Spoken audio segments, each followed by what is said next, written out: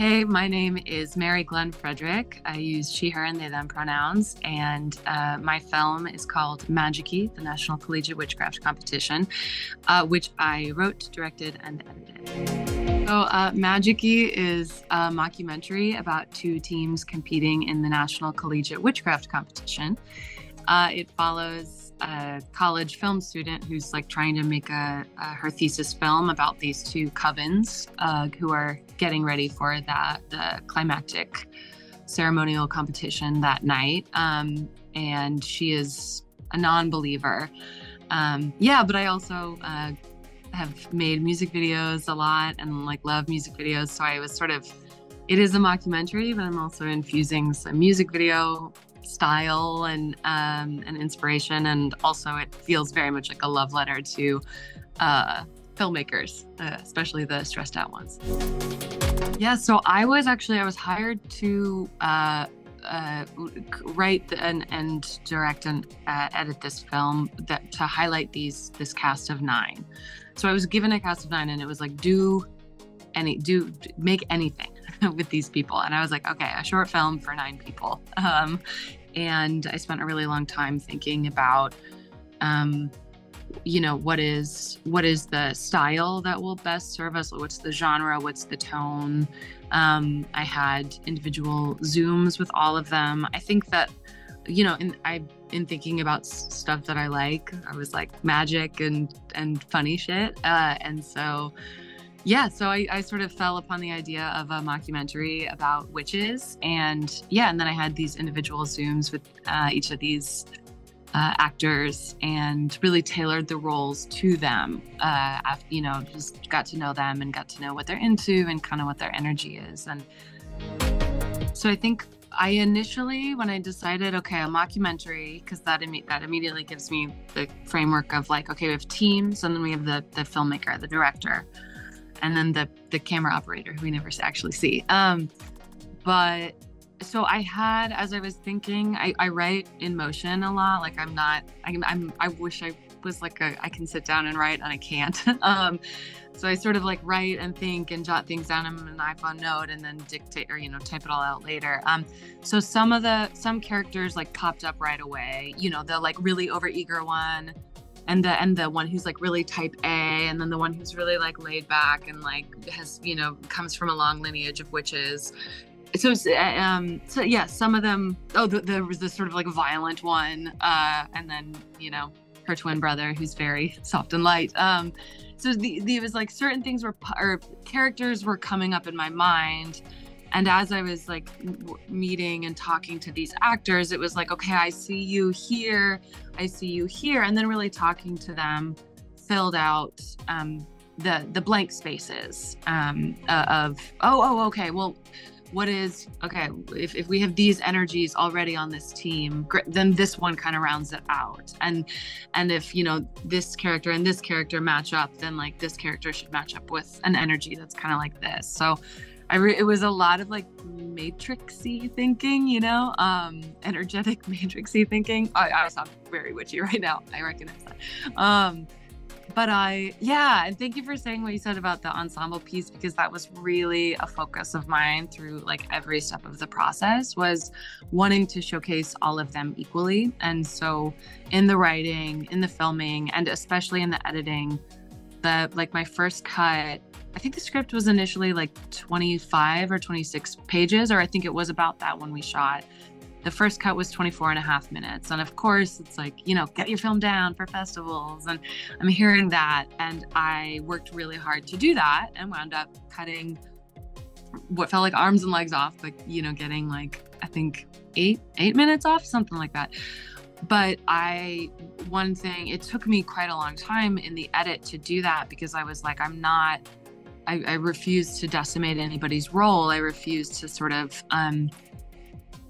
leave anyone's character in the background and not let them have like their moment. That was really important to me, that all these young actors have a moment to shine. So thank you for reflecting that, because it was definitely laborious, but it mattered a lot to me.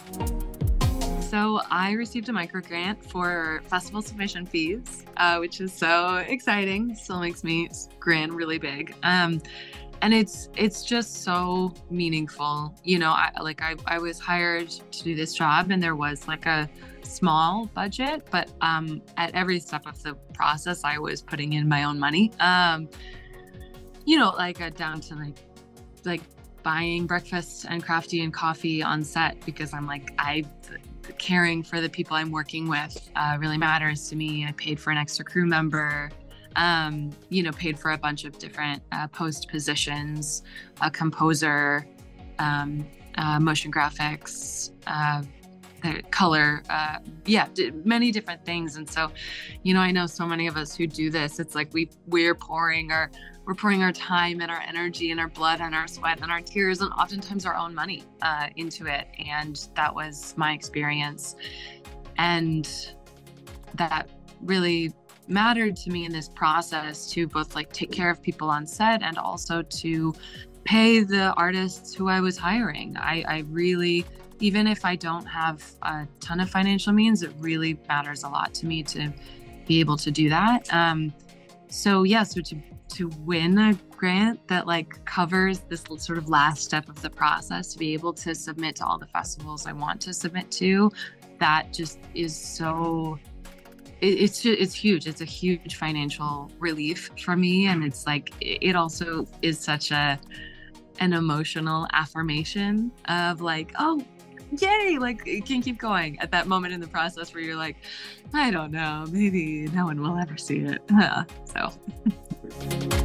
Yeah, so I guess I first really started like pursuing acting when I went to grad school, and I went to UC San Diego, and just got to be around and work with so many amazing playwrights. And I think it sort of planted the seed in me. I loved our classes with them. I loved like talking about new plays, and I at the moment wasn't consciously thinking, oh, I want to write, you know, or I really want to be a playwright. But it definitely was, I think, looking back, I'm like, oh yeah, the seeds were planted. And then I moved to New York, and, you know, was doing some auditioning, but I realized, I was like, if I am living and dying by each audition, then I will just be dying. Like it sort of is too brutal. And I was writing a lot and not showing anyone, you know, but I was also working a ton of day jobs. And when the pandemic hit, I finally had the resource of time, and just was like, and kind of got out a lot of scripts that I think were like backed up in the system. Yeah, and I think, I mean, I started video editing in college and making music videos. And so that was also always kind of here, just to the side. It was something that I love to do. And I think part of what gave me confidence to pursue both screenwriting and playwriting more was realizing that like, oh, video editing is writing. It's just visual writing. And so I've been doing that storytelling. I've been creating those arcs and really, you know, thinking about story in these ways. It's just in, you know, translating that to the page as opposed to visually. So yeah, I mean, I primarily act and write, but I also find myself editing and directing and sometimes producing and doing many more things to try to make money and survive late stage capitalism. But I think I mostly, I think in terms of how I am moving forward with projects in my life, it's like I tend to try to follow what sounds fun and like what people I like, or ideas. If it's my own work, it's ideas that I'm excited about. I really love thinking about breaking form, both in film and on stage. So a lot of my writing, I'm always kind of thinking about the audience and how does an audience experience something, and how can I break or undermine or sort of challenge the audience experience. So yeah, I love I love the creative process and I love collaboration, like kind of more than anything in the world. And so I don't normally, for me, I don't always care like what my role is. I just want to be creating. I mean, I just want to say thank you. I'm just really, really grateful. I really wish that there was like a recording of my face when I got the email where I won, because when I got the email that I was a finalist, I was like, that was so huge for me. And it felt like, oh my gosh, like somebody liked the movie. Like that was such a bump.